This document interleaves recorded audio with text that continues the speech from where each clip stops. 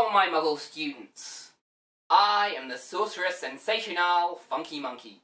Welcome to my Mystic Dojo of Love. As you've probably guessed, we're covering a film today that contains both martial arts and magic. Yes, magic. Ethereal and unknowable. A wondrous force which defies explanation.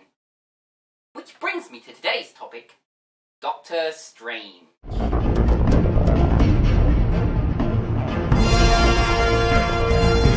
Released in 2007, Doctor Strange is the fourth of the Marvel animated films, following in the wake of the Ultimate Avengers series and the Invincible Iron Man. A former surgeon finds incredible power in the mountains of Tibet and must use that power to defeat an ancient evil. But don't worry, my muggle students. It's a lot more interesting than it sounds. So grab your charms and familiars and get ready to open the Eye of Agamotto as magic goes large in Doctor Strange. Our story begins with an epic battle against a horrible monster. The battle impacts upon the life of our protagonist, Dr. Stephen Strange.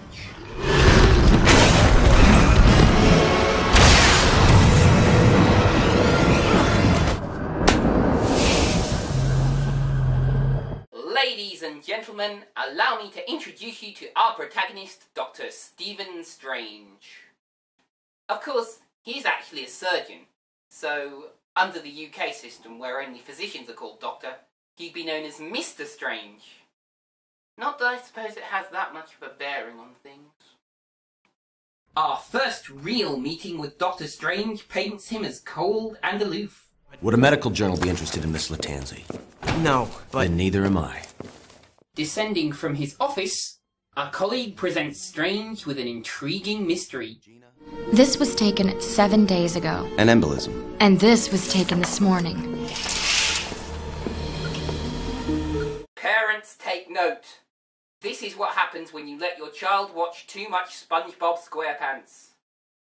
Be aware. Get them hooked on some classic cartoons, Looney Tunes, or even some Avatar, Legend of Aang or Korra. Do it today, before your child becomes a zombie demon from the underworld. And the patient presents him with a fiery vision. Naturally, our good doctor beats a hasty retreat after this scare. As would anyone if they'd just seen a vision of a fiery demon. But a midnight commute home goes disastrously wrong for our good doctor.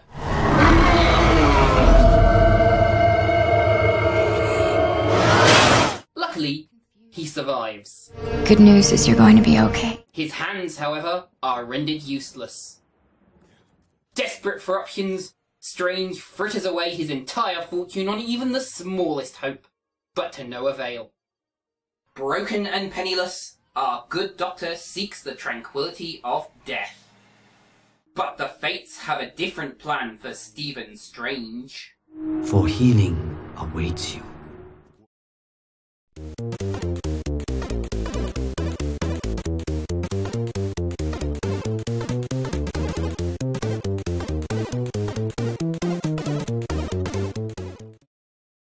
Yep, Tibet, where I learned my magic.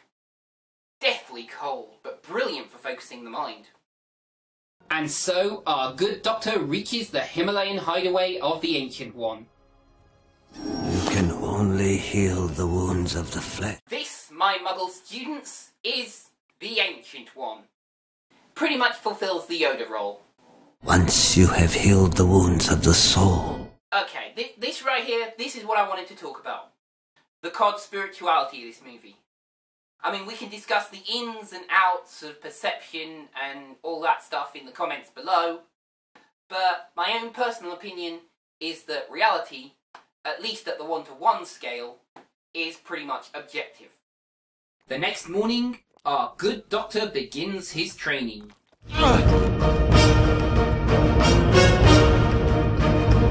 But Doctor Strange is not a patient man.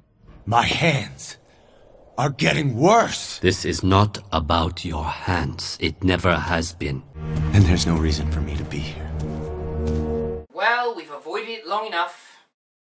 The subplot, ladies and gentlemen.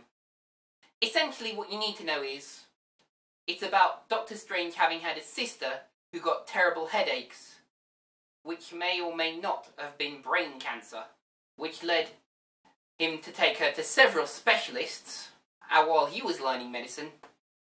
So he ended up being her doctor, which is actually not allowed in real life, but still.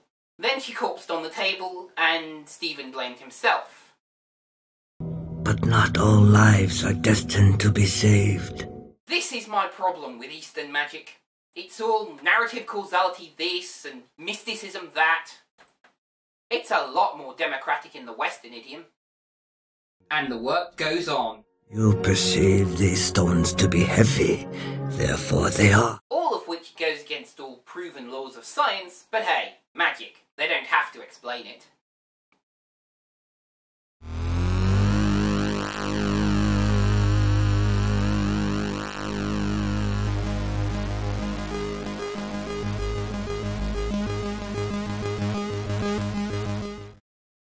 Which means behind all the mysticism is actually a form of quantum engineering.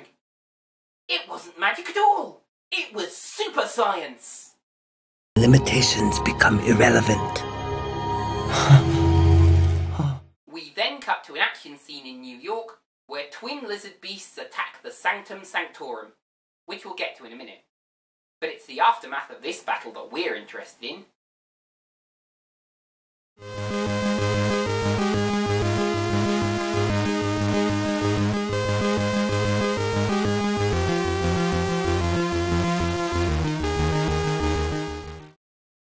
An angry Mordo vents his rejection on our good doctor. Have you ever held a blade in your life? To save lives. Luckily, Wong intervenes, and Doctor Strange is trained in the ancient methods of self-defense and combat. And so, a fully trained Doctor Strange learns the history of the Sanctum Sanctorum.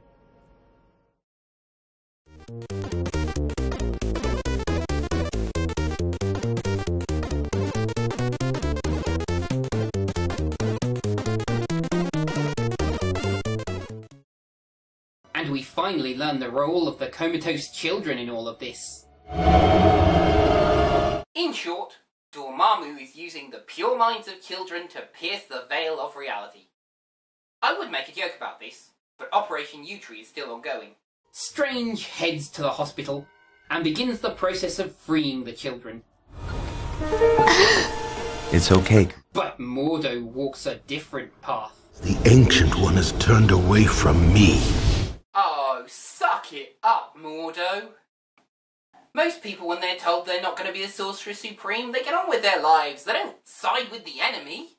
Across town, the defenders fall to the monstrous swarm.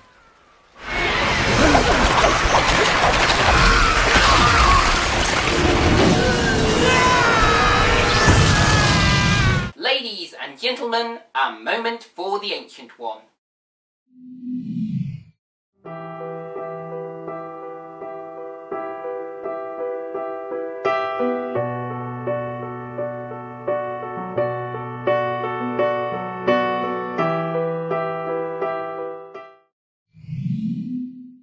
Right, that's enough of that.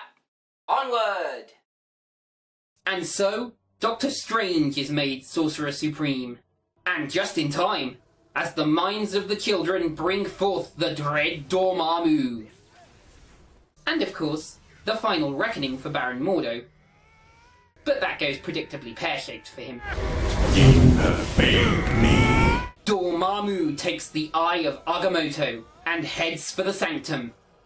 With the power of the Nexus, all seems lost. But Dormammu is a creature of magic. You wield the power of a god? Then give it to me! All of it!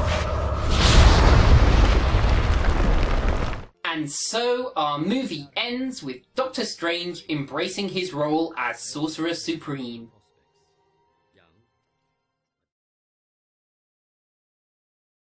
So that was Doctor Strange. And I've been turning it over in my mind for a while. But you know what? For all its faults, I think I'm going to put this one into the House of Love. This movie isn't without its flaws. The cod philosophical meanderings are extremely hokey. Perception is reality being a highly debatable concept in and of itself.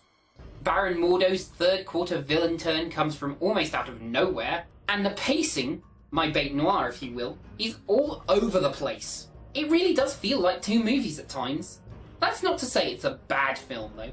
The character arc of Stephen Strange is especially praiseworthy, as our protagonist goes from detached doctor with a tragic past, to forlorn down and out with nothing to lose, to Sorcerer Supreme with his own assistant. One can only wonder what further adventures would have lain in store if this movie had been picked up for a series, or even just a sequel. It's no Kung Fu Panda, and it's not much more than the sum of its parts, but Doctor Strange is, in my opinion, well worth 74 minutes of your time in any dimension. All of which brings us to the end of today's show. Is perception reality? Is everything relative? Leave me a comment and let me know what you think. I've been Funky Monkey, and may your god, or your iPod, go with you. Shama Jola, Shong Kim.